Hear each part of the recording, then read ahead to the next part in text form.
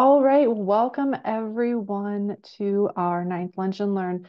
We are going to be talking about systems change at Journey Center. And what that's going to look like is we're going to talk a little bit about the overlap with some of our programs that you all may have heard, and then wrap up with ways that you all can get involved. So I am Megan Gergen. I am the Manager of Public Affairs and Communications here at Journey Center. And we work with folks. Can you all see my screen okay still?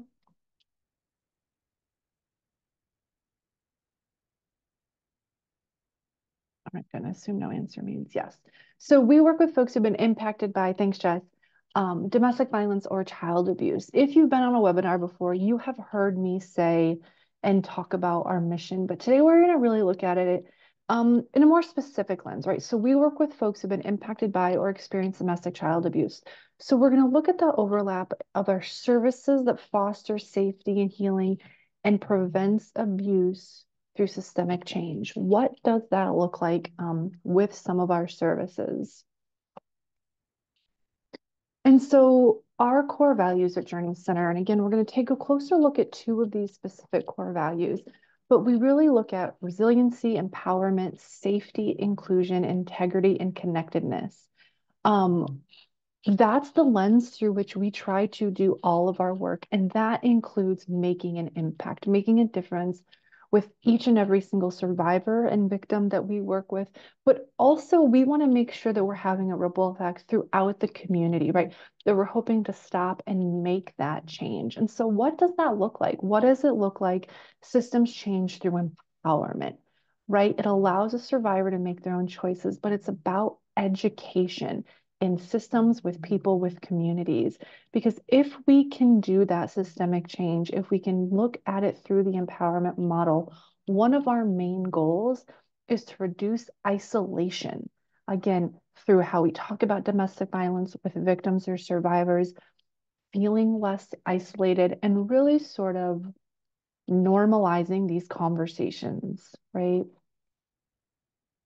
And so these are all of our services here at Journey Center. And you can see that a couple are bolded. And these are the ones we're really going to pull out and look at over the next 20 minutes or so, right? Our justice and advocacy program, our Housing First Initiative, prevention and programming changing, prevention and education programs, training, right? And then looking at that public affairs work, which is something that I spend a lot of my time doing. So, a big part of systems change is outreach, connections, community engagement, education, and collaboration, right? We cannot do this work in a bubble. And so, what that means is you all are taking part in learning something today. You're part of that systems change. Taking this conversation today, other trainings that you learn, talking about them with your coworkers, your friends, your family, that guy at the gas station, whoever it is that you feel comfortable with, right? We have these webinars and trainings to facilitate that education.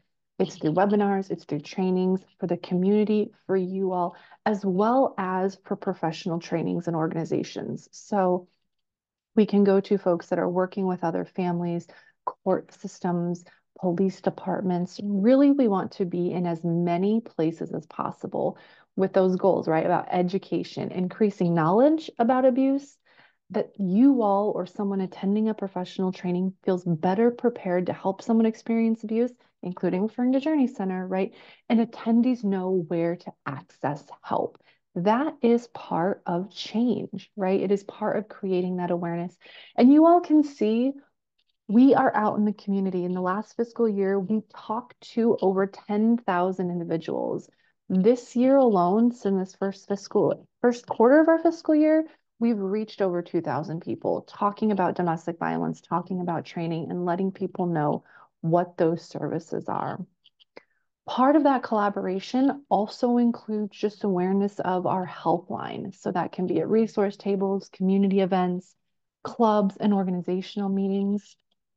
I'll give you all an example of also some collaboration with partners. So Canopy Child Advocacy Center is their own 501c3. However, we are still a community partner and we participate in what's called a multidisciplinary team. So our advocates, our therapists, along with Canopy, with other community partners, come together to meet and really talk about and enhance services for those victims. We also have, are on a number of other organizations and teams and collaboratives around Cuyahoga County.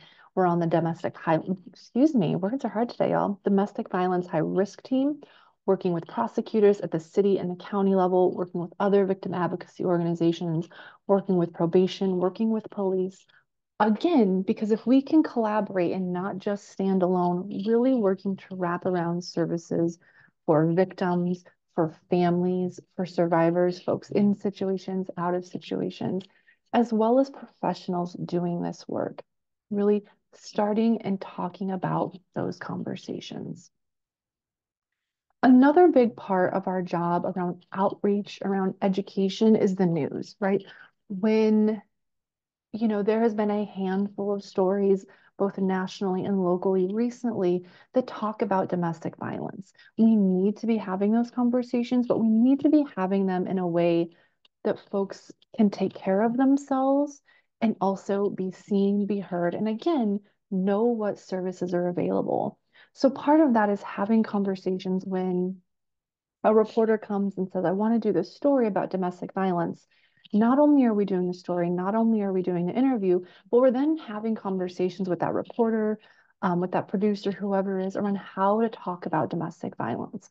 What are ways that we can talk about this in the media for a 2-minute clip, a 10-minute clip that really provide accurate, appropriate information that also isn't maybe minimizes the triggers, right? We know that domestic violence, if you all have been to a training before, can be and is triggering.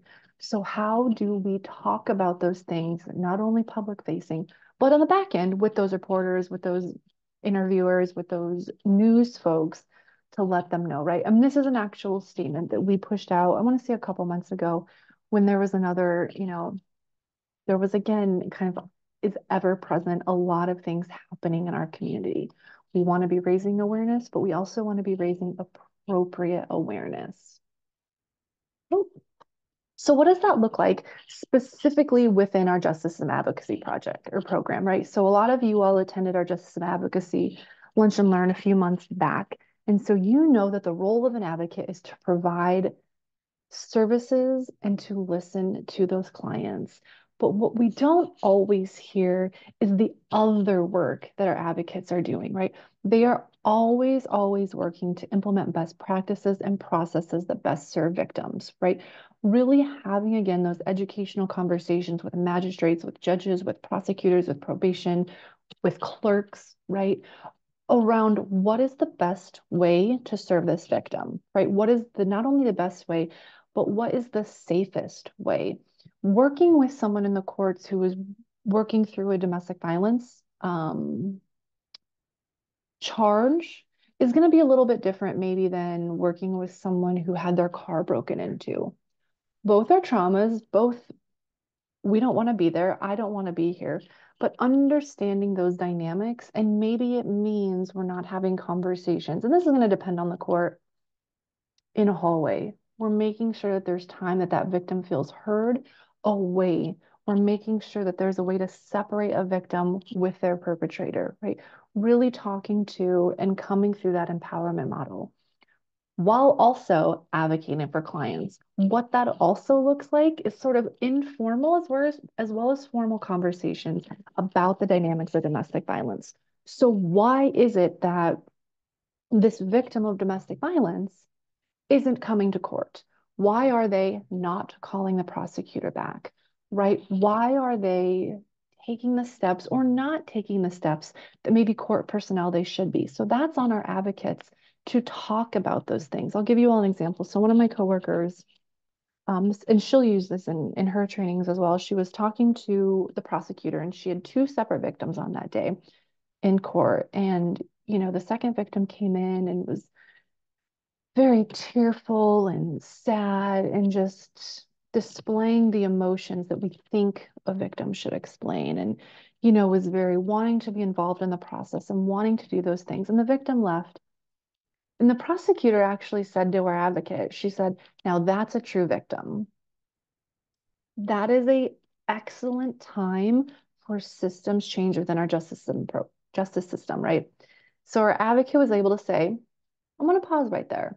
Tell me why you think that. And was able to have the conversation around there's no such thing as a good victim, there's no such thing as an appropriate victim or how a victim should respond, right? And have that conversation because we've developed relationships, because the prosecutors and the court systems know while we're there, but have that conversation around like, hey, let me challenge what you said, why it's not appropriate, and how we can change that in the future. Because every single victim, right, should be seen and heard whether or not they're displaying appropriate emotions or not. Another example of this, and I'm sure you all have heard about this, we all voted on it a handful of years ago, right? Marsy's Law. So when Marsy's Law was implemented, the courts allow, what do we do? How do we do all of these things? Who does this responsibility fall with or fall on? And so our advocates were able to, in each of the courts that we're in each of the systems, and some that we weren't, right? Working in partnership with, right? Not doing for, not waiting for the courts to tell us, but in partnership with the courts to ensure that Marsy's Law was incorporated correctly, right? Ensuring that every single victim has the same, rights, nothing more, nothing less, to be treated with dignity and respect, right? And one of the big things was notification of court hearings, of processes, of trials, right? So those are part of where our advocates are doing that advocacy work, talking with clients, walking them through systems. But on the back end, what we don't think about is they are also having those informal and formal conversations about how to make the system better for victims, challenging prosecutors or magistrates. When we hear them say something that like, let's take a step back and let's really understand the dynamics of domestic violence and the dynamics of victimization. We also, one huge thing that we do for systems change and plug next month, we'll be having our final lunch and learn, and we'll be learning about our homicide prevention here at Journey Center, but is the danger assessment for law enforcement, right? This has been a years-long project to actually change the policies of each and every single police department that responds to a domestic violence incident, right? We are working, and the goal is to get to every single police station and department throughout Cuyahoga County, but it's about making that change to say, here is an evidence-based practice. We will train you in, we will help you update your policies. Will we do all of these things to help you to best serve victims and help identify victims that maybe lead a little bit more? Helping to not only identify, support victims, but helping to reduce homicides in our community, right? Helping to reduce those domestic violence homicides, intimate partner homicides, because that is the goal, right? That is a huge goal that we have. And that's part of the systems change that our justice and advocacy programs are working towards. Probably one of our newest, I won't say our newest, but one of our newest programs is also around housing assistance. We know that 99% of victims who have been impacted by or experienced domestic violence experience some sort of financial abuse. Financial abuse, lack of access to resources, lack of access to finances makes it really, really hard to leave. Imagine you all are living with your partner, your family, whoever, and now you have to leave. How are you going to afford first month's rent security deposit? How are you going to afford rent after that? Or a couch or a bed or pots and pans, right? Leaving is expensive. And so our Domestic Violence Housing First initiative, DVHFI, is really working to break those barriers and provide that financial assistance that we know victims so desperately need to be able to live on their own, to be able to, now the goal is again empowerment, working towards that self-sufficiency of you will take on this rent. This is your home. This is your place where you and your family can feel safe.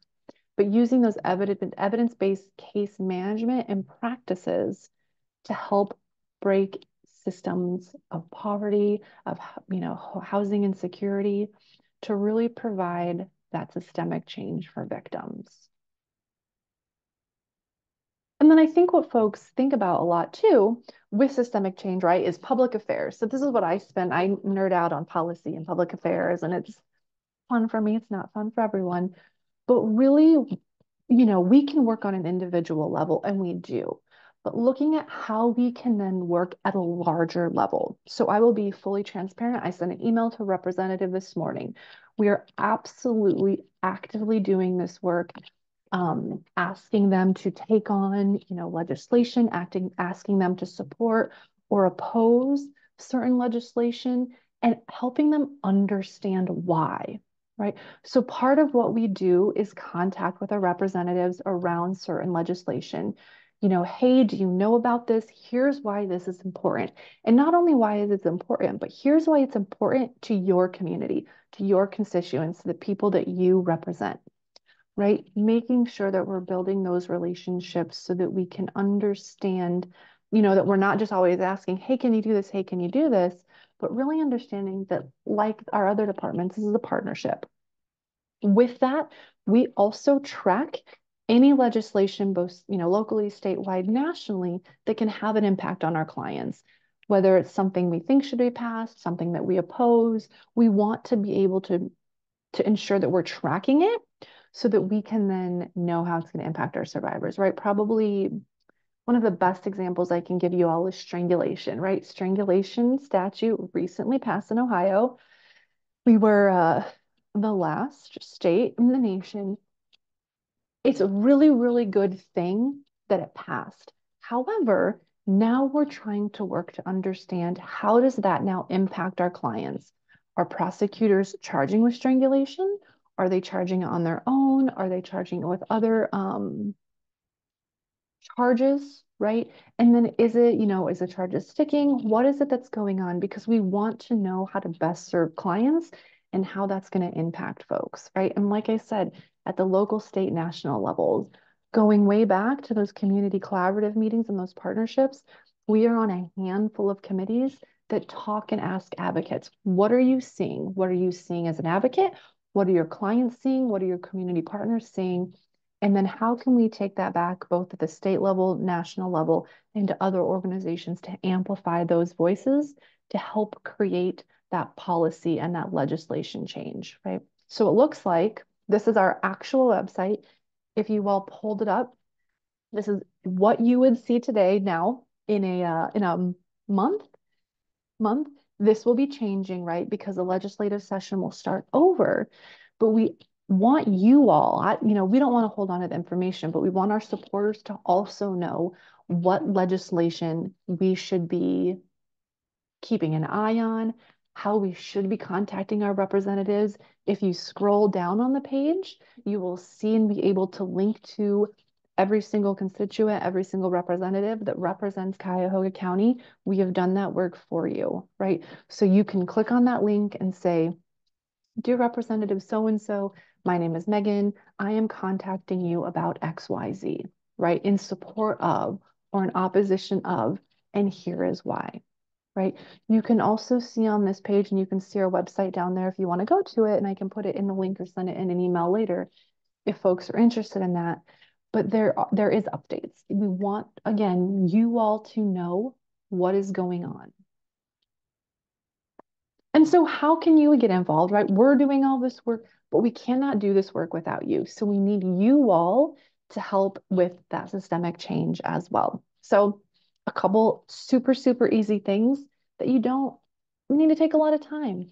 Signing up for our newsletters so that you not only our monthly newsletter, but I really, really want to push our calls to action newsletter. So I'm going to skip and I'm going to go back. This is a call to action we sent last month to our supporters who want to receive those calls to action. As you all can see, if you would scroll down, there is a script there. We want to make it as easy as possible for you all. Hey, and if this is something you want to do now, you absolutely can. House Resolution 8061, you can go to our website. We are asking folks to write their representatives and say, sign on to this important legislation to keep that funding available, right? We also have awareness actions that are really, really hyped up during October, during April, and then during January and February. Trainings, and then awareness months, right? These are the months that we will see us on social media really, really pushing that awareness and that education out. Let's Talk Tuesday, starting that conversation with folks in our community, starting those conversations. Again, that education, that awareness goes so much further than we think it goes, but it's really, really an important piece of systems change. Another thing that you all can do that again is so, so important It's just sharing, like, follow, share. You never know if you share something on your story, who's going to see it.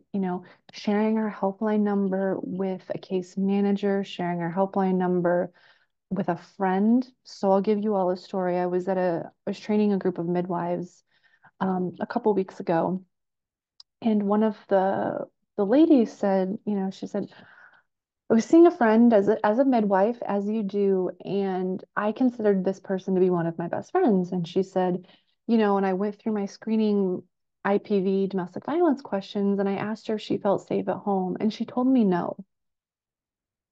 And she said, this is someone who I considered one of my very, very good friends. And until I was in a situation to be a medical provider, she did not tell me. I had no idea this was happening and this was going on. But she had those tools, those conversations in those different settings to be able to then validate, support, and provide those resources. So knowing those things right away can go a really long way.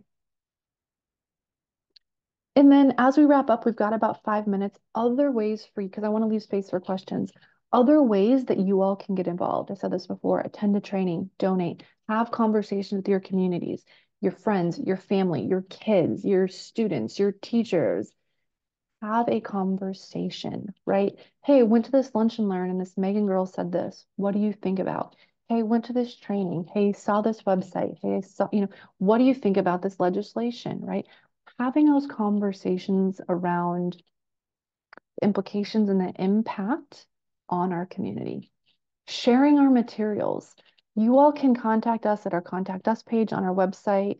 You can come pick up posters, brochures, trifolds, getting that number out. You all can also download information from our website. If you go to our resources page, there's this Journey Center Services handout. There's a healthy relationship spectrum.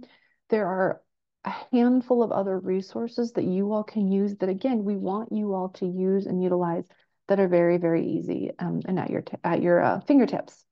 Inviting Journey Center to speak at events, at tabling events. Invite us to come and train you all, right? Providing those services and again, getting the word out.